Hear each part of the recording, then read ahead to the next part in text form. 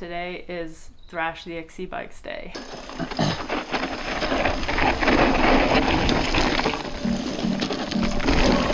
Hit the brakes and absolutely nothing happened.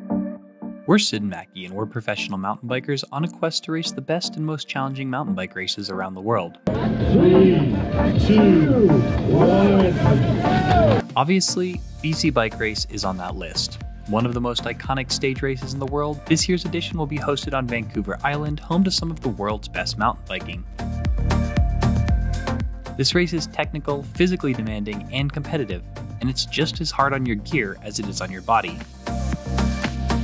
We last raced BCBR back in 2019 as a duo team, and we made some mistakes with our equipment choice. At the time, we didn't have cross-country bikes, so we rode mid-sized trail bikes that, while fun on the descents, were suboptimal on the climbs. And we were constantly yo-yoing back and forth with other racers. Because our bikes were heavy, we ran the lightest possible tires to compensate, and, well, I'm not sure that strategy has ever worked for anyone, and the results were predictable. Since then, we've done a lot of cross-country racing and have a much better idea of what we can get away with in terms of tire and bike choice. However, BCBR will probably be more technical than any other XC race we've done this year, so we're heading to our local bike park, Pajarito, to put our gear choice and our skills to the test. Oh! It's pretty fast and loose!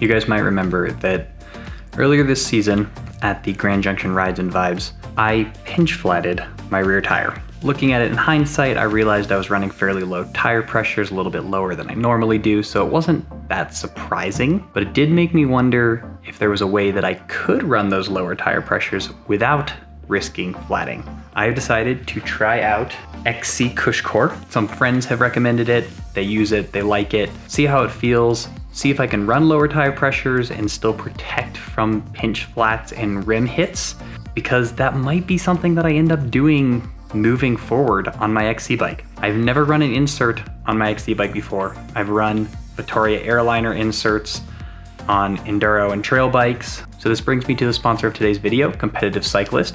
As you guys know, Competitive Cyclist has been a huge supporter of this channel, and that is actually where I got the Cushcore XC. Competitive Cyclist has a huge range of tire inserts available, everything from Cushcore to the Vittoria Airliner to Tennis to ones I've never even heard of before. If this is something that you are considering for your bike, whether it's XC bike or otherwise, definitely head to Competitive Cyclist, check out their range of inserts, and as always, you can use the code SIDandMACKY15 for 15% off your first order. Some exclusions apply.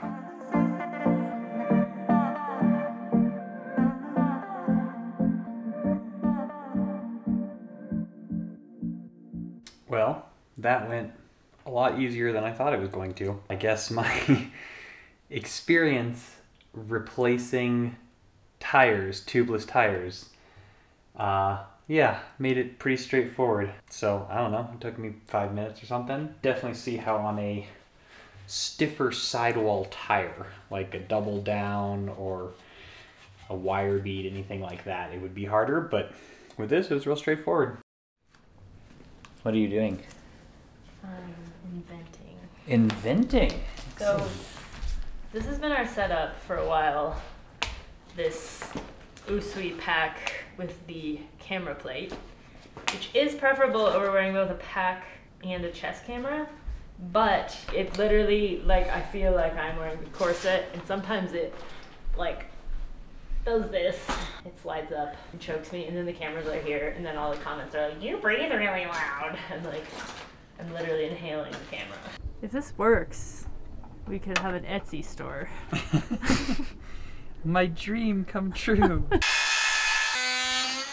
If you don't use dual lock for everything. Are you actually an inventor? It just snaps to itself like this.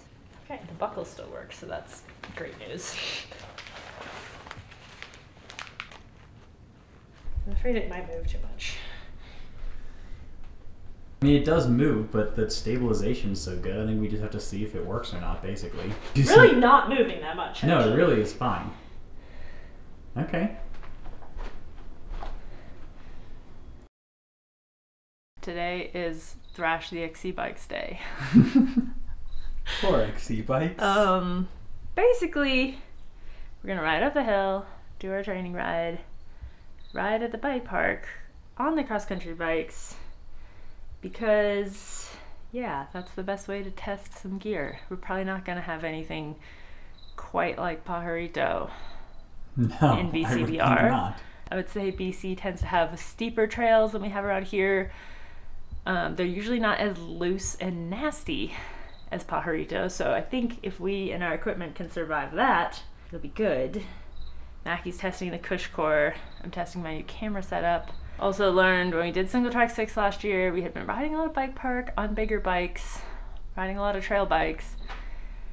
Then we made some changes to the XC bikes, put on the 2-piston brakes, and went up to BC and rode steeper things on XC bikes, and I kept overcooking corners and crashing because I forgot that you have to brake earlier when you have little brakes. The XC bikes are just a little less forgiving on super steep trails, and I think it'll be good to do something that's harder than what we're likely to see in BC, albeit hard in a different way. We unfortunately cannot find wet routes. Steep, muddy wet routes over here. Yeah, we can't find that. So that we'll be winging it on that, but I think we'll be fine. The other thing is tires with a little bit smaller tread tends to be... That's the other reason why it's hard to slow down.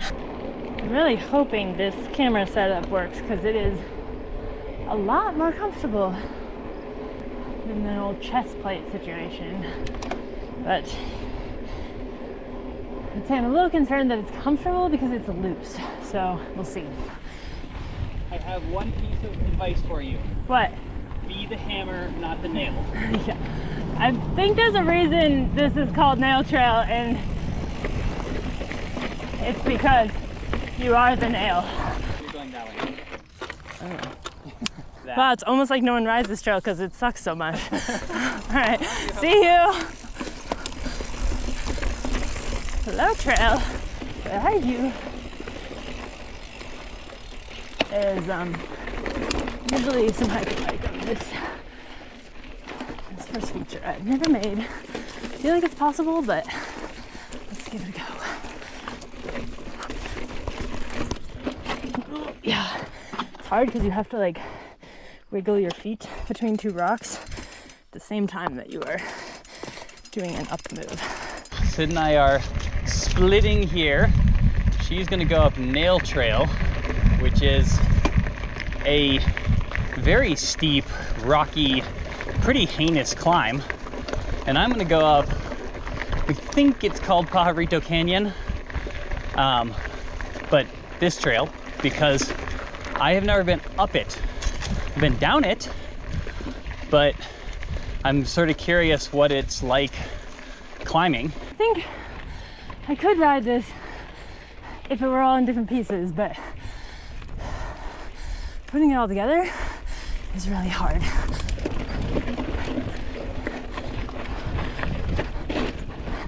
And that was not the move. It's so loose at the start, and then you have to like knock it offline like I did.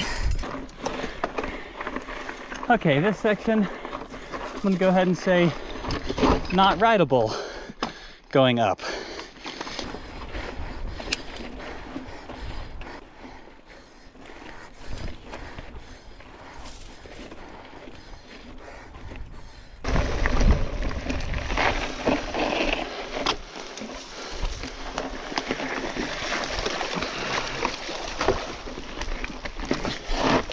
Whew.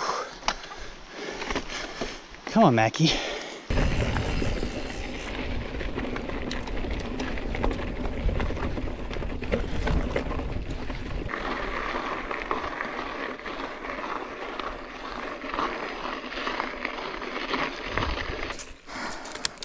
We're getting there, slowly but surely.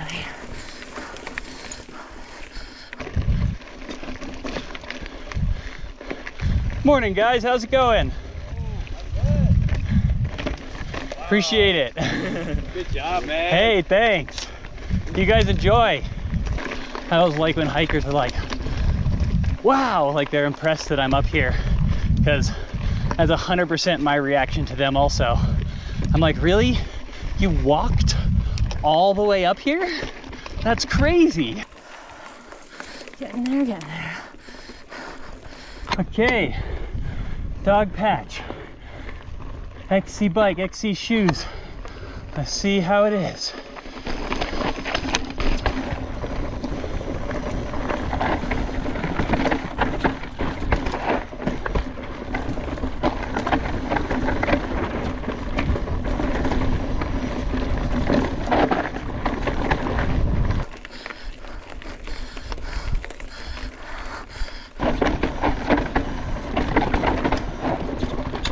Whew, a little slippery on that corner.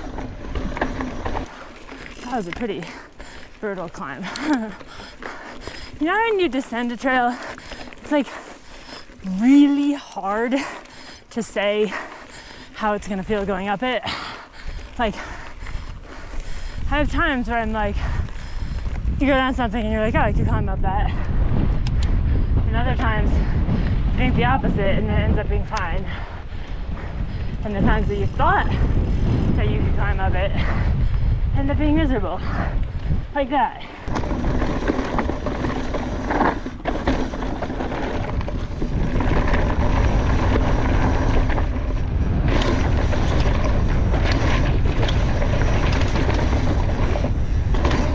Well, I would call that a very respectable dog patch run. Look who I found. It's Sid.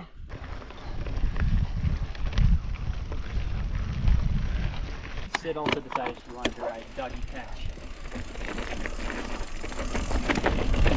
Oh yeah, it's totally fine. I'm a dork. Why do I worry about things?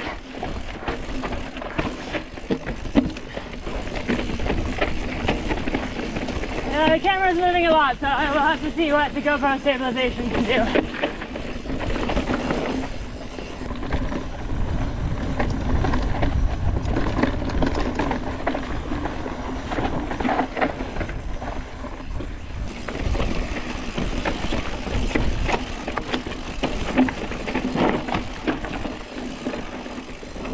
Who needs traction? Traction? What's that?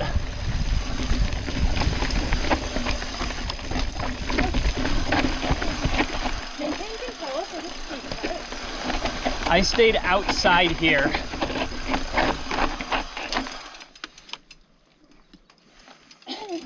Nicely done.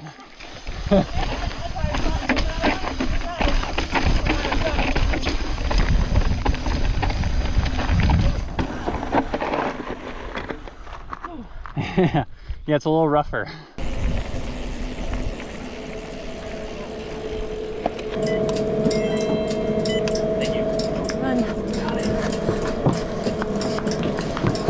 I'd like to do a fast and loose at some point, just because I think, I mean, it would be steep and loose, but I'd sort of just like to see what it feels like. What are you guys doing? Oh, we're doing something stupid. What? We're doing fast and loose. On those bikes? Yeah. Well, Sid apparently wrote down earlier this year that she wanted to ride fast and loose on her XC bike, so fast and loose, here we are.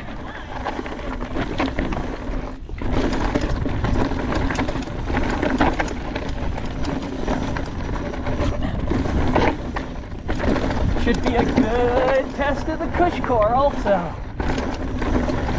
The thing with this trail is that it just doesn't shoot very well.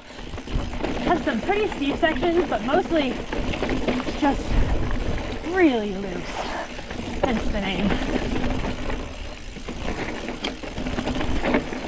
Which is always interesting on XC tires.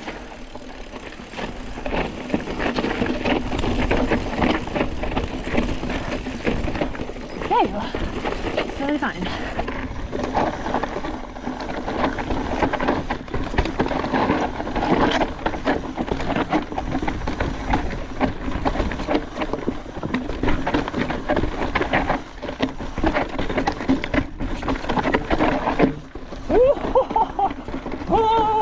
fast and loose on the XC bike.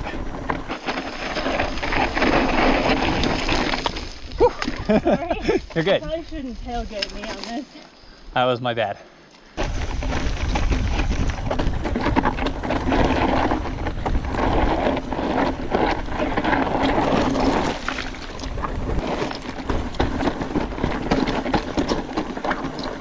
Okay, looser than anything so far. Woo!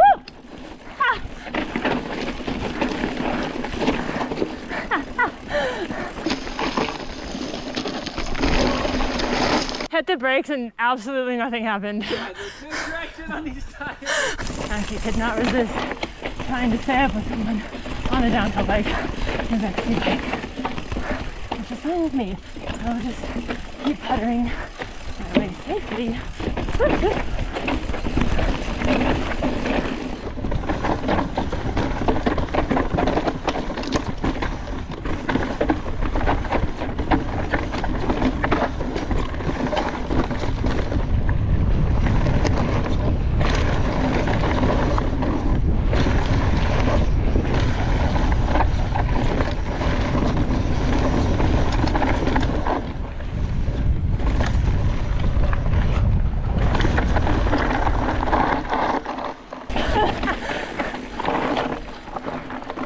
That was fun.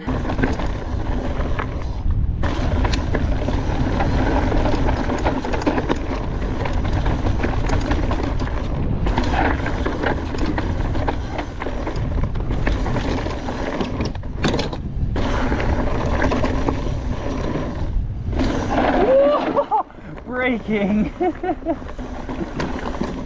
The corkscrew.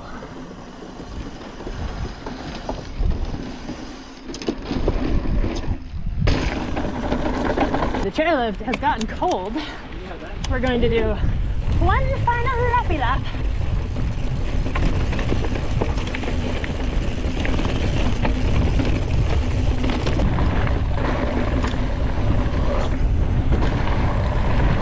Let's do it.